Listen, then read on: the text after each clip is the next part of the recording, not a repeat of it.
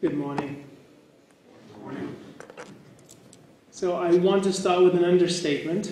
The Israeli-Palestinian conflict is highly confusing. It is complicated, and it makes people very uncomfortable. And if this were an academic audience, someone would be asking for a trigger warning, because this is really uncomfortable. The major point of discomfort for people is the moral issues at stake. And I want to talk about that because I think that's central to understanding why principled support for Israel is the morally right thing to do and it's the practical thing to do. Those are inseparable. They're two sides of the same decision. So I want to make 3 points. One has to do with what's missing from the debate. One is about what's at stake in this conflict for everyone. And 3, what should be done to resolve the conflict. Because I think it is solvable, and I think the Israel victory plan, or paradigm, is the really smart and compelling approach. So I want to tell you what's missing in this conflict, and it's primarily a serious concern with moral ideas, and specifically the principle of justice. And if you kind of break the issue down into 2 parts, there's a bunch of different views, but there are 2 dominant ones. If you talk to younger people, especially students, people who are millennials and so forth, for them, the story they've heard is primarily the Palestinian narrative. And the idea is that the Palestinian cause has the moral high ground. And what this typically means is that the Palestinians are inherently the victims, uniformly. And in effect, they can do no wrong, whether they fire rockets at innocent people, whether they launch balloons with firebombs on the end of them, whether they are flying kites with swastikas and firebombs on the end of them, whether they vote Hamas into power and keep them there and support that kind of ideology. They essentially can do no wrong. They're not responsible for those kinds of decisions, which are reprehensible decisions. And the counterpart to this is Israel is typically presented as the villain. It's the more powerful regime. It is militarily far superior. And in this kind of morality play, America comes in and puts the punching gloves on Israel and helps it to punch downward at the weaker side. And so the story that you get when you piece this together is the Palestinians have right on their side, Israel is punching down, and we help them. And that is a very powerful moral narrative. It's just false. If you really break it down and understand it, there are real issues to unpack here on the Palestinian side. But the Palestinian movement, the ideological movement that has been speaking or alleging to speak for this group of people, it is a fraud. It does not seek to remediate any of the concerns or claims of Palestinian individuals. It is a movement waging war on a free society. That's a moral issue. So when you talk to people who are attracted to that kind of narrative, their concern with justice is right, it's well placed, but it's really mistaken about what justice looks like. There's no justice in supporting a movement or a cause that seeks to dominate and tyrannize people, which is the goal of the Palestinian movement, whether in the sort of straight dictatorial form of the Fatah PLO factions or the Islamist Hamas faction. So that's one way of looking at this. There's another kind of perspective that people bring, which again gets the whole issue of the moral ideas completely wrong. It puts the issues aside, and that's a view you might have encountered here in this building and throughout Washington, and it's the idea of let's find a solution right now. Who cares what the right and wrongs of this issue are? That's too complicated, put that aside. And that whole mindset, which is amoral, it puts morality outside of the picture. That whole mindset is embodied in the peace process paradigm, which Daniel mentioned. It's been knocking around for decades, it's been a going concern since 1993. But that paradigm really, it shuns moral thinking. It doesn't take justice seriously at all. So there's 2 kinds of problem here. Mistaking what justice really stands for or disregarding it completely. And neither of them will get you to a solution. Neither of them will let you understand what's really at stake in the conflict.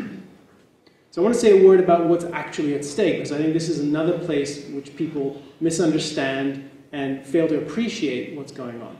So a common view is that it's a regional conflict, it's narrow, it's primarily about land and 2 groups of people fighting over a piece of land. That is a gross misconception. The real issue here is an ideas-driven conflict. The Palestinian movement, the ideological cause, is an ideas-driven group. And the ideas that they hold and have pursued lead them to seek Israel's liquidation. That's been true since the founding of this movement. It's been true since the efforts of their patrons, the Arab regimes earlier in the 20th century. And that is a reprehensible goal. You have to be able to judge it morally. They're driven by really, really bad ideas, and it has to be part of the equation. So what's at stake here is not simply a regional conflict. What's at stake here is, in my view, and the point I develop in the book, is that this is a conflict between clashing ideals, between a basically free society on the one side, Israel, and a movement and regimes that support it that are hostile to human life, human freedom, and human progress. Whichever time slice of the conflict you look at, that's essentially how it breaks down. Freedom versus tyranny, or variations on the theme of tyranny. And that is a moral issue. You have to be able to recognize that difference and act on it. Unfortunately, that's not been the model that has been pursued. But once you do that, once you recognize that this is in effect a night and day moral difference between the two sides, between the adversaries, that using rational moral ideas in this context is crucial, it actually helps understand the conflict and find a path out of it, you realize that, contrary to the subtitle of my book, the better way to describe this conflict today is the Israel-Islamist conflict. Because at the vanguard of the Palestinian movement now is the Hamas and the other Islamist groups, and behind them is the Iranian regime, which is trying to expand its dominion within the region. So the conflict now is really Israel versus the Islamists, and that itself is nested within the wider clash between free societies and the Islamist movement broadly. That's a lot. That's really high stakes. So I want to say a word about, is this conflict even solvable? Now, zooming back into Israel and the Palestinians, I think it is solvable. And I think it's a mistake to think it's unsolvable. The only reason you would reach that conclusion is if you commit yourself to a paradigm, a peace process, negotiated two-state solution. If you commit to that paradigm, it really is unsolvable. All that can do is make matters far worse, as the record of the last 25 years have shown us. What does it take to reach a solution, a realistic, fair, just solution? And that's where I think a paradigm shift or a change in mindset is crucial. And there's several dimensions to this. One of them is that we need to get away from the mythology about America's relationship to Israel. I think it's a myth that America has been uncritically supportive of Israel. I think it's a myth that America's support should be essentially material in the sense of military or financial. I don't think that's the primary. Or even, it's not even the most important, although that is helpful and welcome. And I certainly think it's not exclusively achieved through rhetoric or symbolism. I think those things are important, but they're not the primary or essential.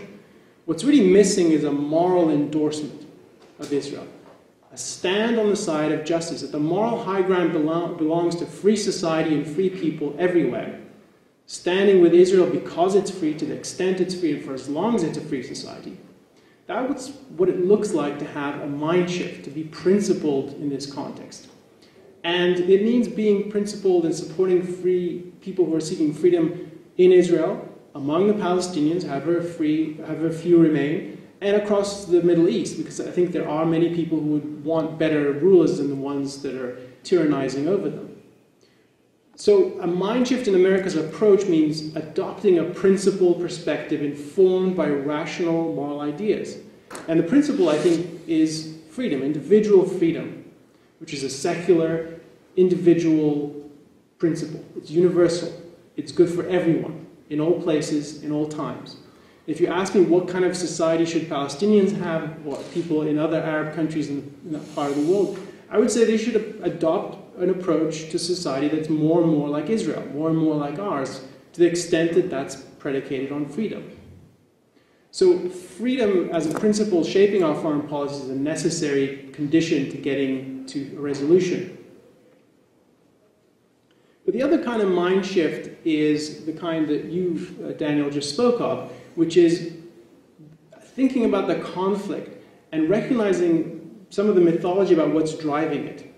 What's driving it is not the absence of a Palestinian state. What's driving it is not primarily the grievances of Palestinian groups. Those are issues you can talk about, and there's debates about that, and there might be real conflicts that real disputes that you need at the micro level to solve.